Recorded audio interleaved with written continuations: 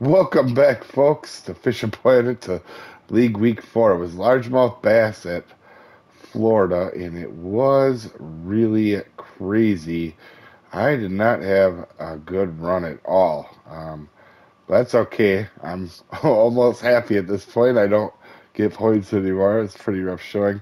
In fact, me, Pala, and Ian and Camp are all 29th through 32nd. A rough little deal there. And then we have Rex up here, not doing too bad. Shock up here, he did pretty good. And then Gabby, RT, and Tony, C. Tony A.